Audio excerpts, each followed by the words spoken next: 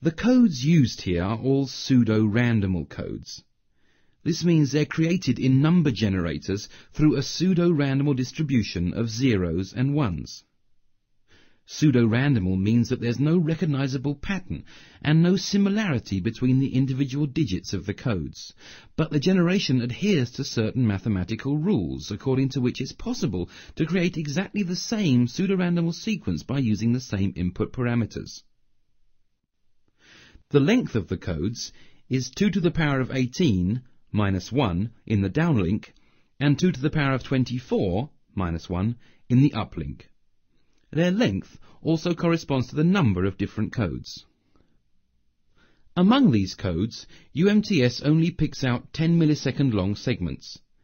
This corresponds to a code length of 38,400 chips per radio frame.